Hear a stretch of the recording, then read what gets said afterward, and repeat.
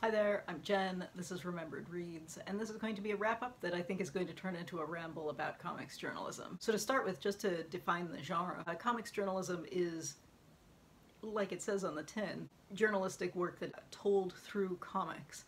And often I think there is a line at which memoir can overlap with comics journalism. And what got me thinking about this is because I specifically read a work where in the afterword the author talks about how she was mixing the styles of graphic memoir and comics journalism, which led me down the path of rereading a bunch of Joe Sacco's work. And he is kind of the godfather of modern comics journalism, although comics journalism was very common in the 1920s, and there were quite a few comics journalists who were reporting on labor issues in those days, for example. So the book that started me thinking about that was Ali Fitzgerald's Drawn to Berlin, Comic Workshops in Refugee Shelters and Other Stories from a New Europe.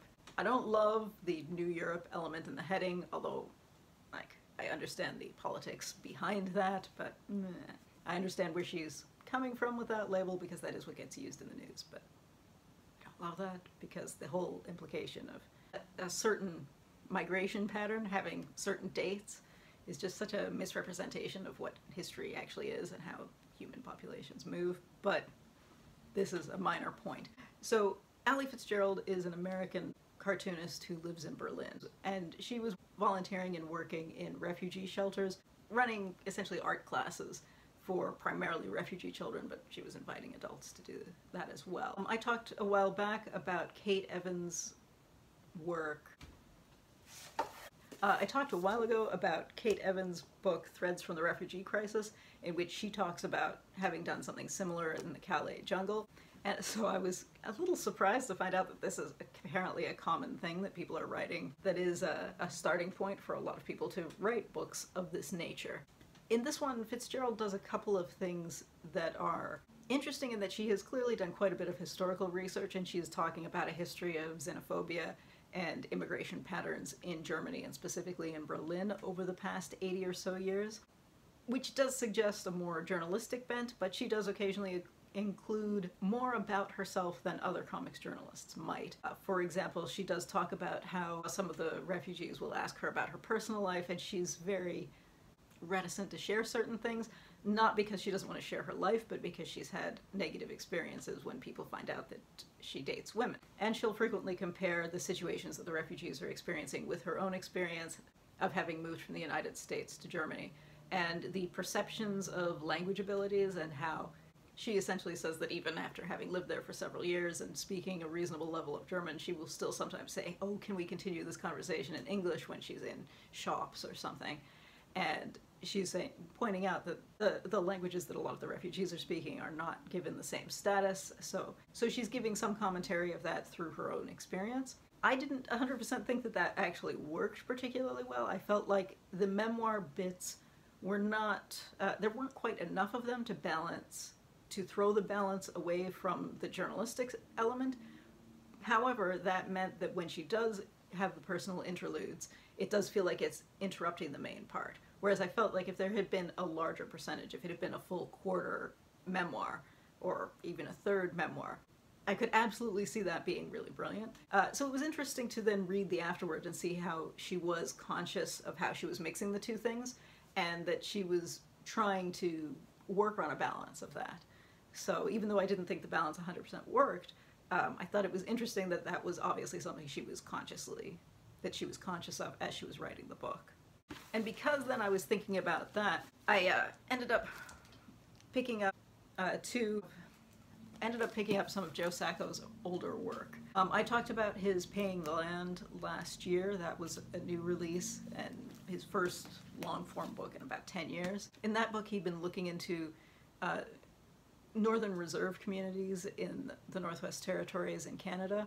And there were quite a few elements of that that I found fascinating, just because as a non-Canadian person, he's a Maltese American, he has a different voice than a lot of the reporting that we see coming from people within Canada, where there's an expectation of having certain pre-existing ideas about what all of the things mean. So I found it interesting on that basis, but also he's just does a brilliant job.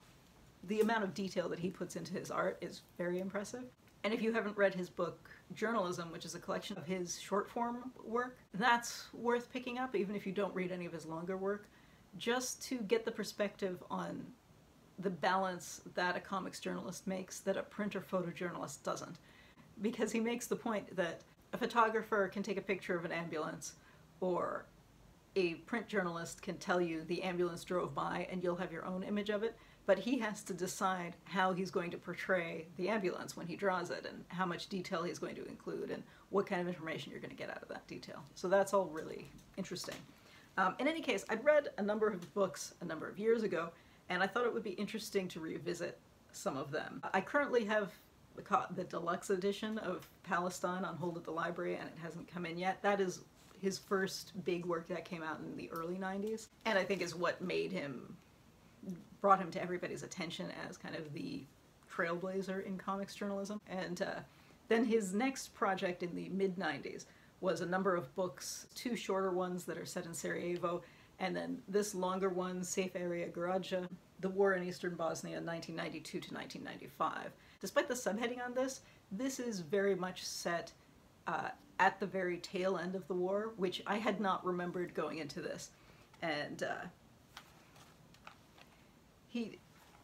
I'll hold up some of the art here. And I think one of the things that's interesting about Joe Sacco is that he is willing to then, because comics journalism doesn't have the quick turnaround time that photo or print journalism does, because it takes months and months for him to do all of this detailed artwork,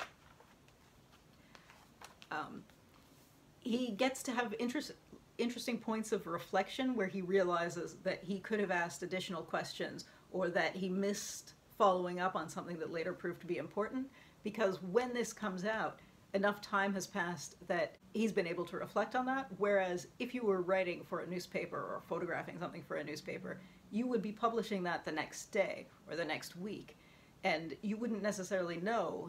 Your work would be out there in the world before you would realize, possibly for years before you'd realize that you'd missed something, whereas in this, because it's such a longer process, he has time to look back on things. So at one point he comments on, he talked to 2 survivors of the massacre at Srebrenica, and they told him some things that he thought, that doesn't sound likely. So he doesn't follow up because he thinks they're just completely traumatized, so they don't understand what they're saying. And in between that interview and when this book was published, he finds out that no, the horrific stuff that they were describing actually did happen. And he had had this opportunity to interview them further, but because he had this conception that that can't possibly be true, he didn't ask follow-up questions.